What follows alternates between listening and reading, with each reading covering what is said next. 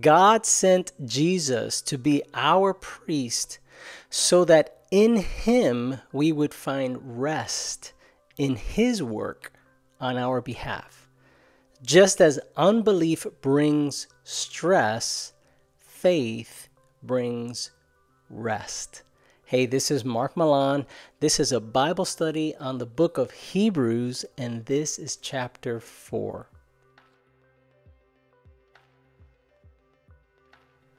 Hey, I'm so glad you've decided to join. We are studying the book of Hebrews, chapter 4 today. I'm going to be reading from the New International Version, and then what I'd like to do is unpack some notes, and I will close with a couple of thoughts and questions to respond to what God is saying through his word. Again, we are working in sequence with what the previous chapter has said. So if you haven't watched those, make sure you watch that. We're picking it up on chapter 4 today. And let's see what God has for us. Therefore, since the promise of entering his rest still stands, let us be careful that none of you be found to have fallen short of it. For we also have had the good news proclaimed to us just as they did. He's referring to the Israelites in the Old Testament. But the message they heard was of no value to them because they did not share the faith of those who obeyed. Now we who have believed enter that rest, just as God said, quote unquote, so I declared on oath in my anger, they shall never enter my rest. We're talking about work here. We're talking about works and rest. And the argument here is that Jesus's works is what saves us. We're not saved by our works. According to salvation, we want to work to make ourselves righteous and holy. Jesus is our priest. We can rest in his work. We're not trying to make ourselves holy anymore. Jesus has made us holy, and now by the power of his Spirit, we get to live in that holiness, practice that holiness, but I cannot make myself right with God. So this opening paragraph, even though it sounds a little dense, when we're talking about rest and work, we're talking about the work that it takes for a person to be made right with God. Jesus is the way we are made right with God, and we could enter into his rest. Rest assured that before God, I am accepted because of what Christ has done through his life. Okay? Picking it up, finishing off verse 3. And yet his works have been finished since the creation of the world, referring to Jesus. Verse 4. For somewhere he has spoken about the seventh day in these words. On the seventh day, God rested from all his works. And again in the passage above, he says, they shall never enter my rest. Therefore, since it still remains for some to enter that rest, and since those who formerly had the good news proclaimed to them did not go in because of their disobedience, God again set a certain day, calling it today. He's talking about the Sabbath here. There was a Sabbath day that the people of Israel were supposed to rest, and that was to teach them to trust in God, to teach them that no matter how hard they worked, no matter how hard they wanted to be righteous and holy, God would accomplish it. So he was teaching them to rest one day a week so that they would continually practice their faith and trust in the Lord. So that's the context of what we're reading, okay? Picking it up on verse 7. God again set a certain day, calling it today. This he did when a long time later he spoke through David, as in the passage already quoted, today, if you hear his voice, do not harden your hearts. He referred to those verses in chapter 3. Picking it up on verse 8. For if Joshua had given them rest, talking about the Old Testament, God would not have spoken later about another day. There remains then a Sabbath rest for the people of God. For anyone who enters God's rests also rests from their works. Okay, in other words, when you come into salvation in Jesus Christ, you can rest. Your heart can finally be at ease to know you are accepted by God because of what Christ has done, his works. We're not saved by our works. We're saved by his works for good works. That's in Ephesians. But I digress. Let's go back. Verse 10. For anyone who enters God's rest also rests from their works, just as God did from his. Let us therefore make every effort to enter that rest, so that no one will perish by the following their example of disobedience. For the word of God is alive and active, sharper than any double-edged sword. It penetrates even to dividing soul and spirit, joints and marrow. It judges the thoughts and attitudes of the heart. Nothing in all creation is hidden from God's sight. Everything is uncovered and laid bare before the eyes of him to whom we must give account. Therefore, since we have a great high priest who has ascended into heaven, Jesus, the Son of God, let us hold firmly to the faith we profess. For we do not have a high priest who is unable to empathize with our weakness, but we have one who has been tempted in every way just as we are, yet he did not sin. Let us then approach God's throne of grace with confidence, so that we may receive mercy and find grace to help us in our time of need.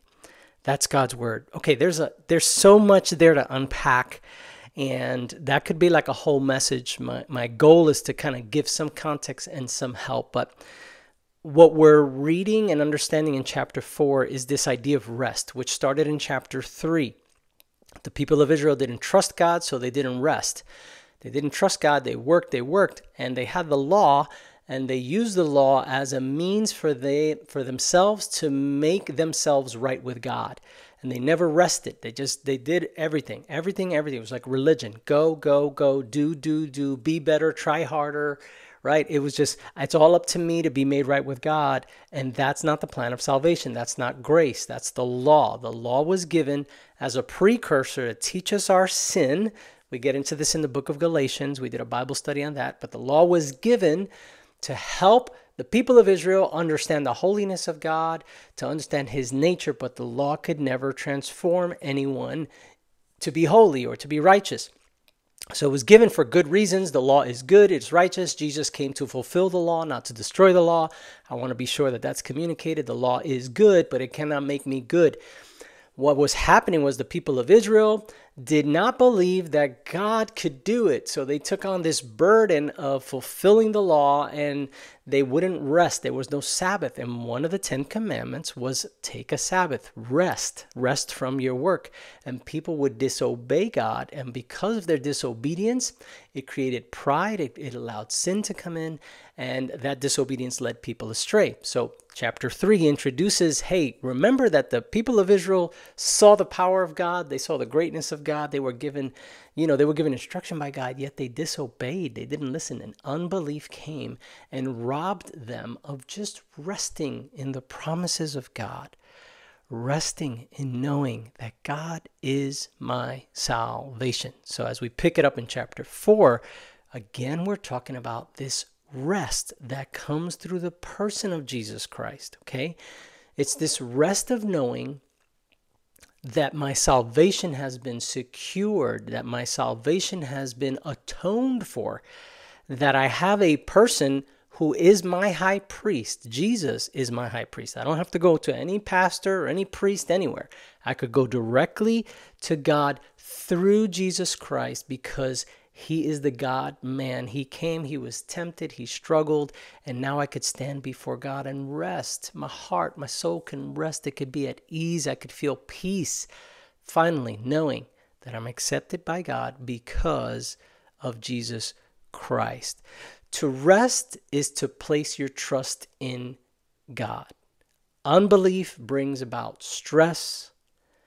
Faith brings about rest. It takes faith to rest. And when we are practicing rest, we are placing our trust in God. Okay, my identity, my success, my productivity, my advancement, all those things. When I rest, I say, God, you are the author of all my progress. Everything that's good in my life comes from you. I cannot make anything grow. I cannot make anything flourish. God, you take care of me, and that it's this belief that God will take care of you, he will take care of me. And when we practice rest, we are taking action in our faith because we are stepping back and letting God do his thing. God rested in the book of Genesis, and it wasn't because he was tired. The author references this, that God took a rest on the seventh day. That word is actually like an artist. If an artist was painting on a canvas and was adding one more color and adding one more color, and then they look at it and then they go, that's a rest. That's what God did. He created all things. He created us in his image. He stepped back and he just went, yeah, that's good. That's good. He stepped back to rest. And so he's referencing that God rested. Therefore, we should understand that we should step back. God didn't rest because he was tired. God rested because he was teaching us to rest in him, but also because his work was complete. And when we rest, we are practicing faith that in Jesus, the work is also complete. It takes faith to rest. Say that with me.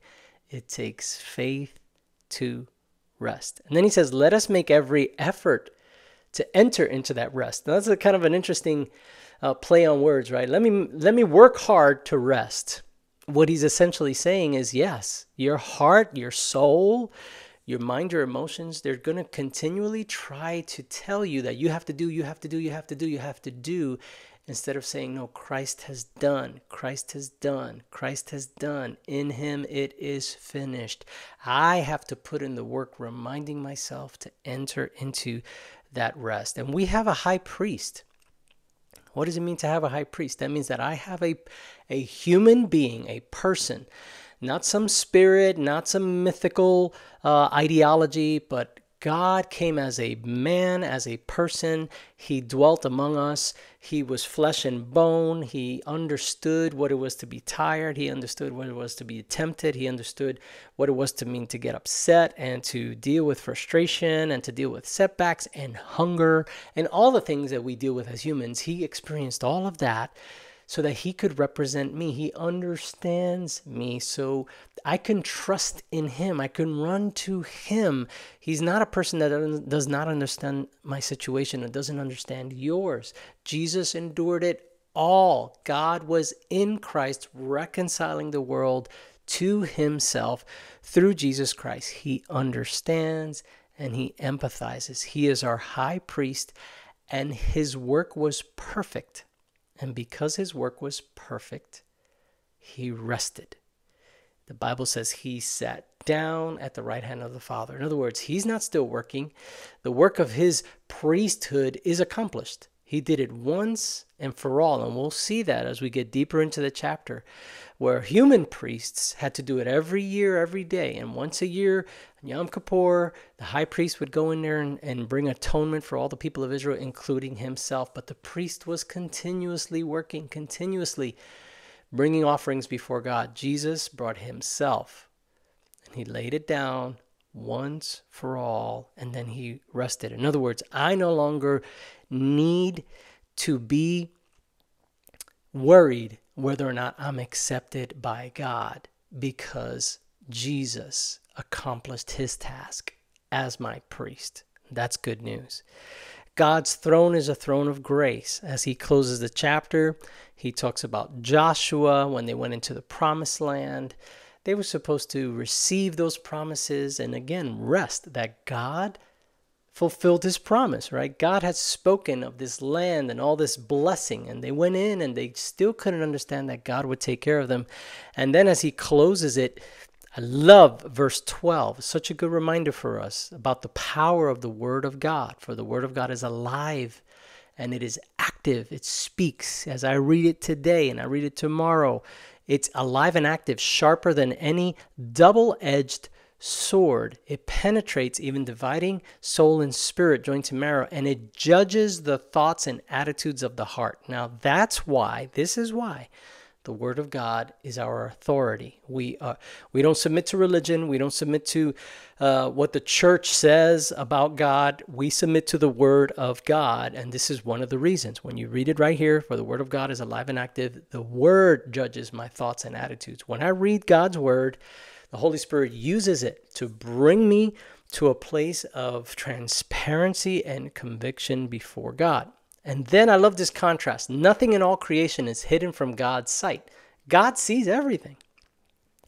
Everything is uncovered and laid before his eyes. Now you go, oh my goodness, God sees everything. He sees your thoughts, your actions, your intentions. He sees everything you do when you're alone. He sees absolutely everything, which is a frightening thought. But then he goes, therefore. Therefore, why is that therefore? That whenever you see that word therefore, what is it there for? To make a strong point. Since we have a great high priest who ascended into heaven. Okay, God sees all my junk. He sees everything that I do. Oh my gosh, that terrifies me. Oh, but therefore I have to remember that I have a high priest who represents me.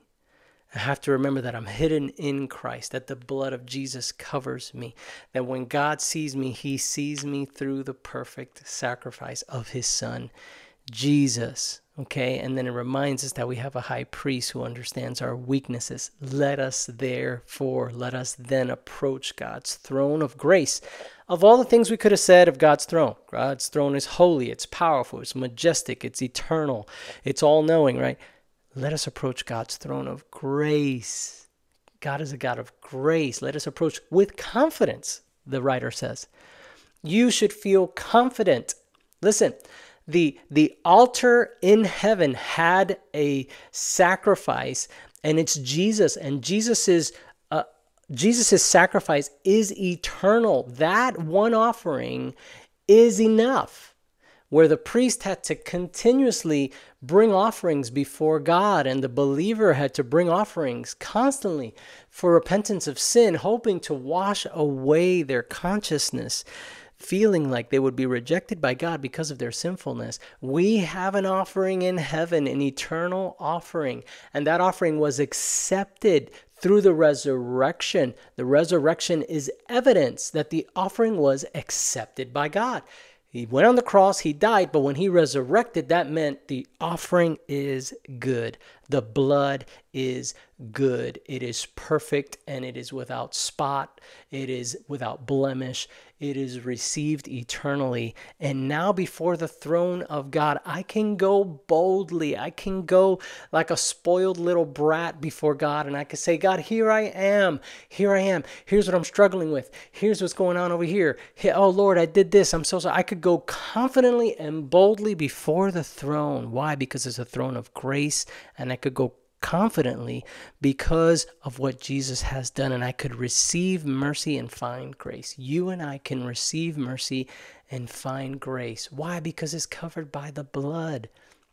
We'll get into this maybe a little bit in one of the other chapters, but it's on my mind to share right now. You know, the Ark of the Covenant, this gold box had two angels hovering over it, and they were looking down. They were looking at each other, facing the center of the top of the Ark. And on the top of the Ark, they call it the mercy seat, because the priest in the Old Testament would sprinkle blood on top of the ark, and they would do that during Yom Kippur. They would go in there and they would sprinkle it 7 times. There was blood on the top. It's the mercy seat.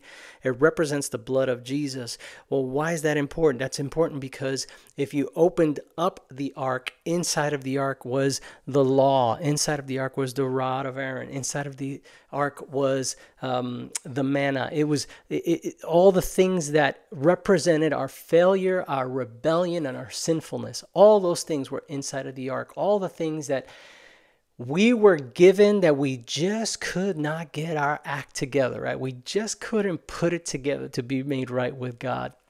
God covered it with a lid. He said, I don't want to see that. What I want to see is the blood. I want to see the blood of Jesus, and the blood is on top. It's on top of the mercy seat. So I am covered in the blood. You are covered in the blood. When God looks at us, he sees the blood of Jesus.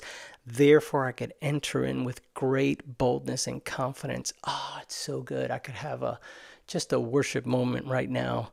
It's so good. The mercy and grace of God. All right, let's close with a couple of questions. Do you find it hard to rest and trust in God's promises? Do you find it hard to rest and trust in God's promises? Question number 2. When you approach God's throne, do you feel accepted or afraid? When you approach God's throne, do you feel accepted or afraid? And I don't want to unpack those two questions. I just want the Holy Spirit to lead you in both of them. I just think they're set up to have some profound conversations and reflection with the Lord. And I pray that the Lord would reveal his great mercy and grace to you and the great gift of Jesus Christ, who is our eternal high priest. Oh man, this is getting good. Hebrews chapter 4. Hope you're learning something. Every time I read it, I learn something myself. So I'm excited. We'll pick it up on the next one.